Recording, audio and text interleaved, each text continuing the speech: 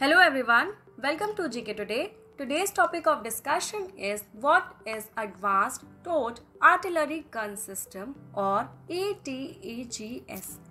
So let's start our video. In our first, an indigenous developed Howitzer gun ATAGS became part of the 21 gun salute during the Independence Day ceremony at the Red Fort. Developed by the DRDO, the Advanced Towed Artillery Gun System was used alongside the traditional British origin 25-pounders artillery guns. Now, we will understand some points about ATAGS. The ATAGS is an indigenous 155 mm into 52 caliber howitzer gun developed by the Defense Research and Development Organization with its Pune-based facility Armament Research and Development Establishment being the nodal agency.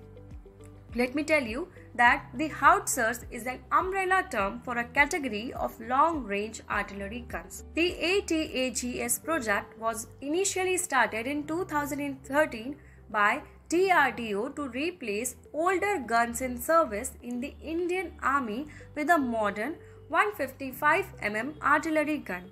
With ARDA as the nodal laboratory, other DRDO facilities that joined the development efforts are Instrument Research and Development Establishment, Vehicle Research and Development Establishment, Proof and Experimental Establishment Center for Artificial Intelligence and Robotics, and Defense Electronics Application Laboratory. The ARDA has collaborated with Bharat Forge Limited and Tata Advanced System Limited for the manufacturing of the specialized gun system.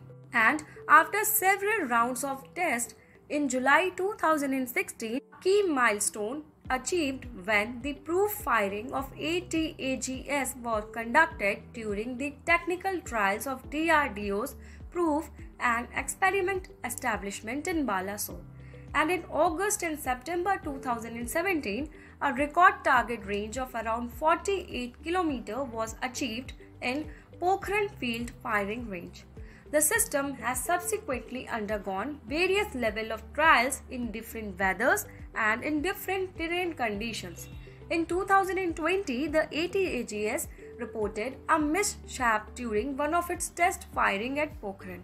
Now, if we talk about the current situation of the ATAGS system, then currently it is undergoing an evaluation by the Directorate General Quality Assurance, marking its final stage before the Army places orders for it. Let me tell you that the DGQA or Directorate General Quality Assurance is a nodal agency for the quality assurance of all arms, ammunition, equipment and stores supplied to the armed forces.